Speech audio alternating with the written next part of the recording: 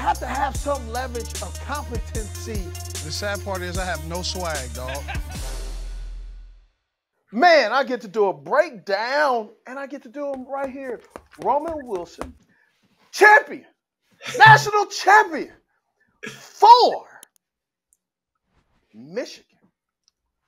Welcome to the Cut to a podcast. How are you, young fella? Yes, sir. First of all, thank you for having me. I'm doing great, man. It feels good to be in this position in my life. Well, where are you these days? I see your jersey in the back, but I don't want to assume that you're at the house. You know, when you win the national championship and you got that Jordan on the jersey, you could be anywhere. You know, I hear Michigan fans are everywhere. Yeah. No, I'm still in Michigan. I got pro day in a couple of days. So okay. All right. So I'm gonna just read off some things. You let me know if I'm off or on. Well, 5'10", 186 pounds, estimated to have run 4.4 in a 40. But at the combine, what was your time? 4.39. Honestly, 4.39. I'm upset with that time. I thought I was going to do better. I still believe I can do better, but I know I'm not here to run 40s. I'm here to play football. Yeah. Roman Wilson, Michigan, national champs 2023, second team All Big Ten Conference, led the national championship with 789 receiving yards, tied for ninth in FBS with 12 receiving touchdowns. Best game, Nebraska, Eastern Carolina, Purdue. Worst games, Penn State. I'm just reporting it. Don't shoot the messenger. Iowa and Michigan State lined up in the slot pretty much almost 60% of the time, 458, out wide 305, games played 46, 107 receiving yards, receptions, 1,707 receiving yards, 20 touchdowns, one drop 2023, 7 in his whole collegiate career, 38 first downs last year, 75 total. One of the things that I noticed about you immediately, savvy route runner. You know exactly how and where you need to be in zone coverage. You know how to outrun man coverage as well, but you really have an understanding of this offense. Tell me about how you developed into the player you have become heading into this year's draft. Yeah, I mean, obviously, it's no secret that we're a run-heavy team, and there's absolutely nothing wrong with that. And coming into my senior year, I wanted to figure out a way how I can become more of an option for this team to utilize, not in a way to help this team win. You know, what can I do that I'm already doing that I can get better at? You know, how much more film can I watch? How much better can I get at running my routes? How can I lower my drop rate when it's already low enough? You know, that was some things I was going into. How can I be open when the play breaks down? That was the big thing for me. Just being always trying to be an option, even when I'm not even looked at as an option. Always being there for my quarterback, trying to get the first down. Always just being reliable, like being consistent. That was a big thing for me. Was if I can be consistent, if I can be reliable, I feel like, you know, I'm going to put myself in a situation where they have no choice but to come to me. And I felt like, you know, I did a good job, but my ultimate goal was just to help a team win. You know, I feel like I did enough to do that. Well, as a player, you hear about it. I grew up listening and watching Charles Woodson, Desmond Howard, so understanding this rivalry between Ohio State and Michigan. Is that rivalry today as thick and seeming the way the media plays it up? Is it what it is, or has it died off a little bit? I mean, I definitely think it is. I remember the first time we played Ohio State, I was walking down the tunnel and like I'd call it a struggle. It wasn't no fight. But I mean, just like people trying to get into altercations pregame every single year, something like that happens. I feel like the trash talking goes to a new level. You know, social media goes to a new level. It's definitely still there. The hate's still there, but at the end of the day, like, you see the love too, because we had a player get hurt, one of our team captains, and you know, you see the the camaraderie between the two Yeah. teams. Like we're still humans at the end of the day, but doing anything you can do to try to win this game. You talk about wanting to make yourself an option, wanting to make an impact as much as you can, especially on a run-heavy team. As someone who followed this Michigan team all season, it felt like you were one of the vocal leaders, especially heading into the playoff and in the national championship. Has that always been you? Is that something you had to learn in college, or have you always just found yourself in a leadership role like that? Nah, definitely not. I grew up like I was the youngest, and I just lived with my dad. I was pretty independent growing up, kind of mature for my age, and I kind of like fell into that role this year. I wasn't a team captain, but I felt like I was a leader for the receivers in the room. There was a lot of young guys who had to play, like just being young, like that's hard for them, and I felt like it was up to me to show them like how stuff's really done, like especially at Michigan, a run heavy team. Like we go into a game like Penn State where we throw the ball like under 15 times. Like I have to be that guy to be there for the younger guys. Like, hey man, like you still got an opportunity to go in and affect this game. Like, yeah, the ball may not be coming, but you still have a chance to go out there and and inflict your will on someone else. If you want to, like, don't be that guy who's gonna drag the team down because you want the ball. That was a big thing for me. It was just like be a leader, show these guys how to handle business, how to like watch film, how to put in work before and after practice, how to practice. I just felt like I was like responsible for that. I want to get into that, but I was looking at my notes and I had it starred. So I got to bring it up. You're from Maui. Yeah. Went to a juggernaut out Yeah. Maui, St. Louis. Yeah, it's the high school's on Oahu. So, Yep. Yeah. And if I believe correctly, my old quarterback was coaching up there. Darnell Arsenal. Yeah. That was my quarterback at the University of Utah. Yeah, no, he's legit, real deal. Yeah. I met him only a few times, but cool guy. Yeah. And so I just know, man, St. Louis is, man, the guys who play out in Hawaii, man, they come well prepared and know how to play college football, man. So congratulations to you on that. This is something I do have to ask, though, because I'm a wide receiver. How did you balance wanting to play wide receiver and displaying your athleticism, knowing, hey, I want to go to the league and be a wide receiver, but also knowing what the DNA of the team is, which is running the football? Yeah. How did you balance not being selfish, but understanding that the team goals can exceed your personal goals, more than you can imagine? How'd you keep that balance? Yeah, I mean, obviously, I got a lot of personal goals of mine, get this many yards, this many targets, whatever accolades. But for me, I had to come to the conclusion that if this team goes to the national championship, this is only more opportunities for me to be able to show who I am. And, I always believe that I can be an NFL receiver. I always believe I can be a top guy on any team. But, in the circumstances, it was just like, whatever opportunity you give me, I'm going to make sure I make the most of it. I'm only going to get a few, and, few's just going to have to be enough. I'm going to have to be able to show the world who I am with just a few opportunities. But if it was weird, because it was like, if we win games, that's just as good for me. If I get 3 touchdowns and we lose, that's not really helping me. But if we win, and I'm being a reason why we're winning, then that's like the best situation for me, part of this team. Like, I'd rather be on a team that's going to the Super Bowl than, not making the playoffs. You know what I mean? Yeah. That makes a lot of sense. What's something about your game that you really love, that that you can hang your hat on, and then something about your game that possibly, the next level you're going to have to refine and improve? Yeah, I feel like my route running is, like you said, it's just very underrated. I feel like I know what I'm doing. I feel like I'm attacking certain leverages. I know what releases I like to work on.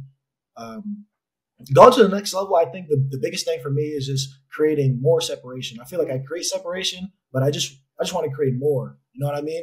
I just want to, fight through contact, things like that. And I feel like if I can just get better on everything I'm doing, then, all that's going to come naturally. Before we jumped on, you said you were loving this process.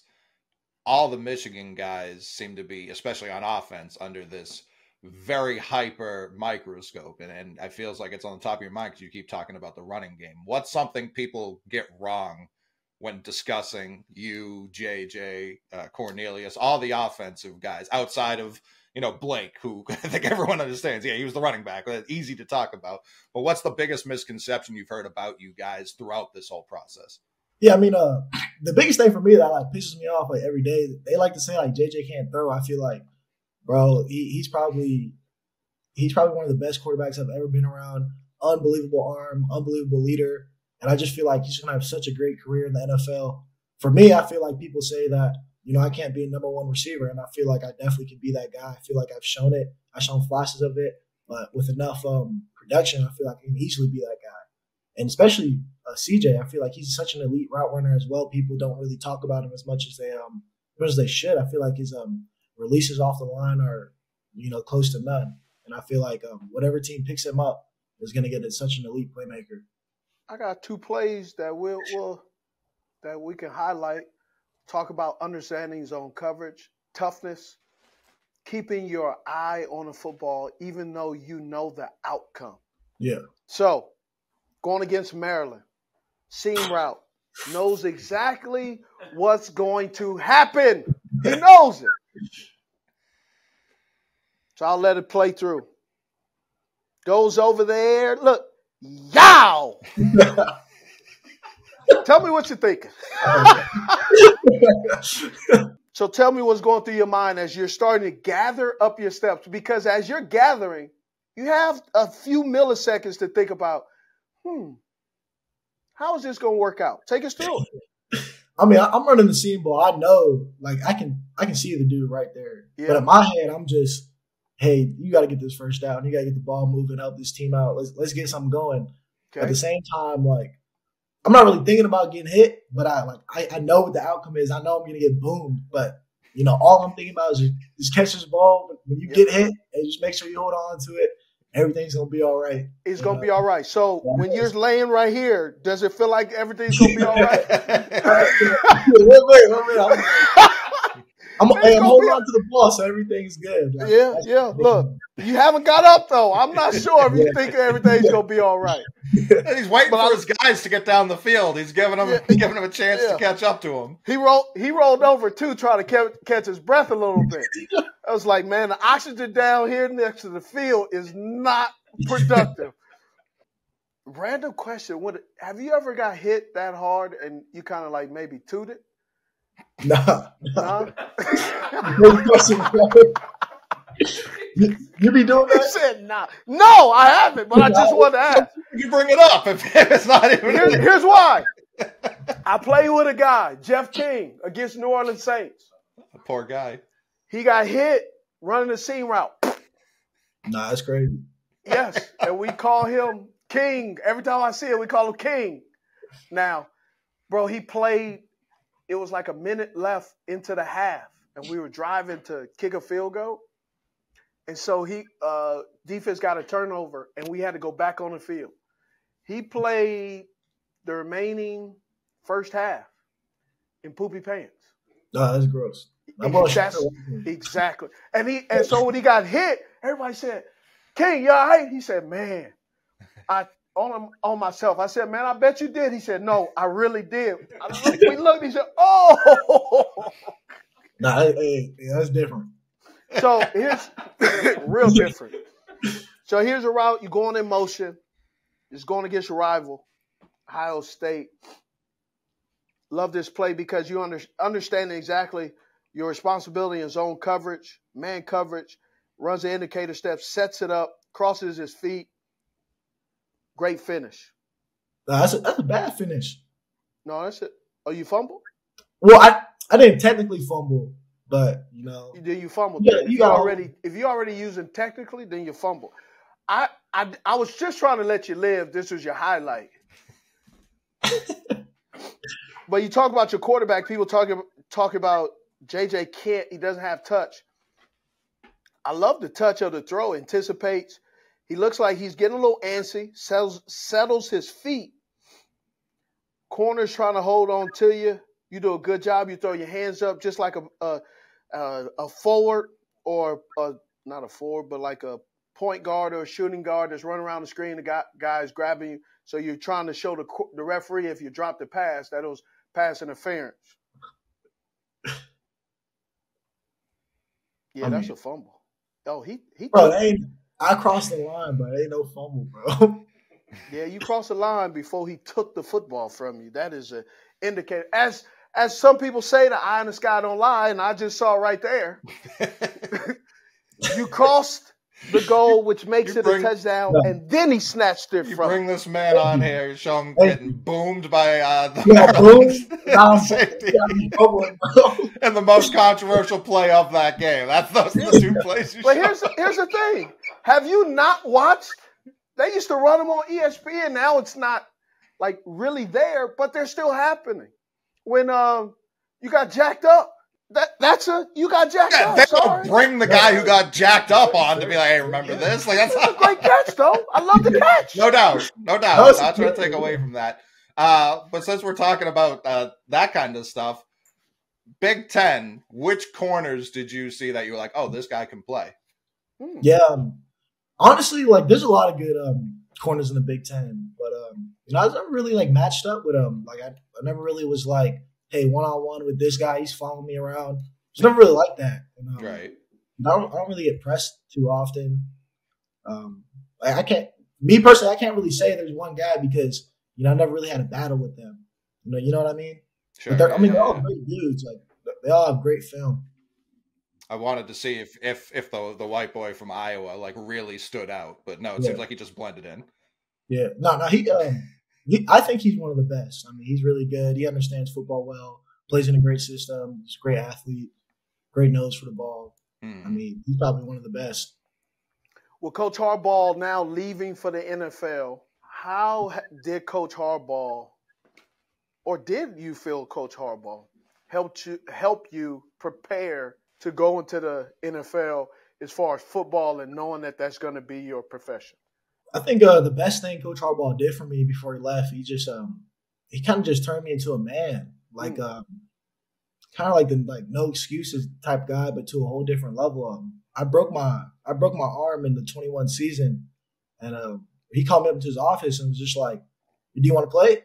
I was like, "Yeah, I want to play." He's like, "All right, cool. Like you're playing." So I put a cast on. And I played, and I got surgery. I played the next week, and for having a cast on as a receiver, like I was balling. Like I had 2 touchdowns against Penn State, and like, that was something that he made seem so simple that like at the time, like I didn't really understand that I could just go out there and play with a broken arm.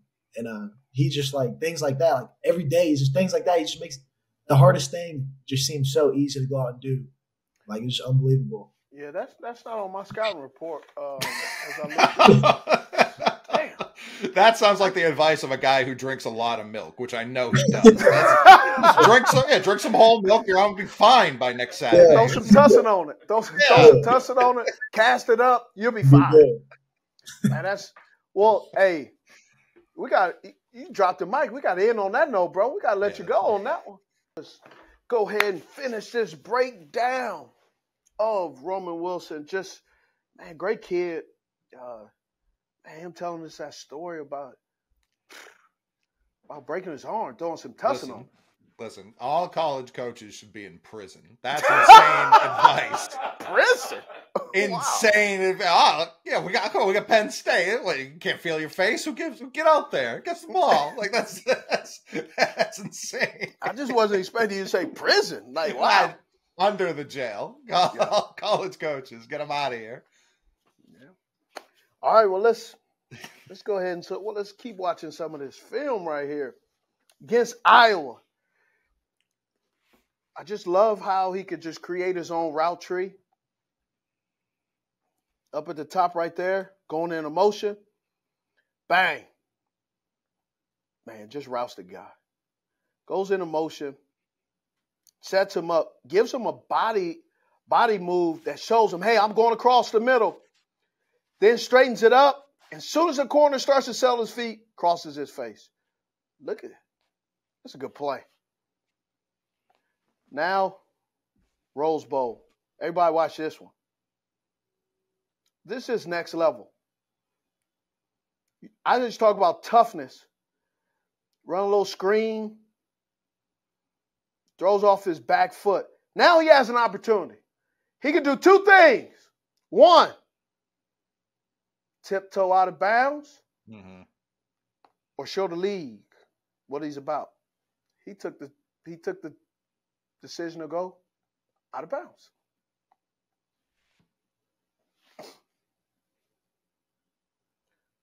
Another good route. Look at that. That's not an easy catch either. No, especially anticipating a hit, whether or not it comes, you know that corner's right there. He just happened to go for the ball instead of the tackle. Grows across. Understand he gets a little bit too high because it's a crossing route. Has to go underneath. You know, I always talk about sometimes running the wrong depth or the wrong play. Sometimes it's the best play. I'm not saying he's running the wrong play. All I'm just saying is depth is a little bit off. But because of his depth being off, that actually helps. Because if he runs it shallow, then that allows a corner to cut his route off. But by running this mistake, then nice, great throw. I'm not sure why the quarterback who's already set on his feet. They talk about JJ, he's hit or miss. This is a great understanding. And I believe he gets hit or miss because he gets excited. Great job going up, extending. You think the DB closed his eyes on this one? I don't know what he was doing. DB misses. He's in the slot. He doesn't get the football, but watch how he sets up the timing. Just a little snag route. Comes back inside wide open. It's just little plays like that I really love to show because it tells me, can and will he work off the football? Now, this is just a cotton picking shame that he does against ECU. Sorry. Sets it up, gets skinny. He's just a basketball player. Right? Just understanding where he needs to be, fighting off the hand-to-hand combat because he's a strong guy. Settles his feet, understands that the guy is about to come hit him, doesn't know how close, settles his feet, braces for impact of the pass, but also of the run. That's smart. I talk about the falling down to help bring in the ball. You know what I mean? Stop your momentum that's taking you across the field. Yep. That's understanding your body, knowing how your body and balance, understanding what you need and how you need to be versus trying to do 9 million other things. Gets skinny, fights through, sheds the defender, touchdown. DB, defender, whoever it is, doesn't have a chance. Just comes up with speed. This is a simple play. But you know how many guys sometimes go too fast? So you have the seam and it's levels by the tight end. But or number 3, if you're not understanding why you're running that route, you'll be trying to outrun the levels. Yeah. Comes inside, chops down just enough to settle the defender's feet, which he does, then crosses his face, catches a football.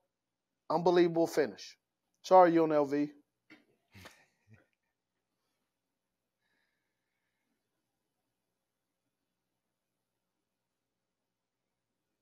Good catch. Just outruns the defender. That's what kind of player that you get, man. He's explosive. Knows how to play ball. Understands his role. But also knows that he is thirsty to do more.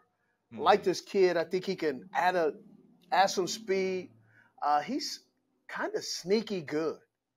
Where you're not really sure how he's playing or why he's playing this position. And then next thing you know, you look up, he got 4 or 5 catches, 2 or 3 touchdowns, 1 or 2 touchdowns. 4 or 5 first downs, and all of a sudden you realize what you saw on film sometimes may not be the player that you are dealing with at that moment. Roman Wilson is and was on a national championship team in college. He understands that mindset. He's tough. He's gritty. Especially when you're primarily playing in the slot, your timing, your suddenness, and changing up your tempo in your releases are extremely important, and he understands how to do that. I believe this is a kid that adds, and he doesn't have to be overcoached. And you don't have to worry about him having soft ears. Coach Harbaugh has trained him to take criticism, be coached, and apply it immediately. Halftime adjustments, you saw Michigan, they made them game after game, and that has to do with players like Wilson who listen, that are coachable, teachable, and apply them. And it sounds like also coaching the players around him as well. Yeah. You talk about guys understanding their why. Watching him throughout the season, it also seems like he and his teammates understand his when to get him the ball, when it's his turn to make a big play. Michigan didn't need a ton of traditional big plays. They weren't winning games the final as the clock struck 0. Like they were pretty dominant. But big plays when they needed a first down, like that Maryland play you showed. Like you said, it was early that game that the first drive stalled out. They wanted to get that momentum going. That kick starts the game. It seemed like anytime they needed a big play, they leaned on him. And that is something I'll always probably overvalue, but there's something to that I won't ignore. Getting these players and understanding like what their roles are. Not every player that is drafted in the first, second, third round, they have to understand that their roles will change. What they were in college does not mean that they will be that same football player, that they will be used at that much usage. But can they adapt? Will they work hard? And this is a kid who seems like he's going to work hard. You hear everybody that you talk to that has bumped shoulders with him, man, they feel like they've gained something. We have a bump shoulders, but we bump Zoom links. Sure. And we just learned something about him that we were not aware of. And it was really cool to hear what kind of player are you getting. And with Roman Wilson, you're getting a player who knows how to play big-time football. I mean, if he steps in a bear trap on Saturday morning, he will be ready for Sunday's game. He's not going to make that excuse. Yeah, I don't know how many bear traps he's going to fall into, but look, depends where he gets drafted. Yeah. I like it. Hey, man, this is a great episode. We had some good looks, some great film too.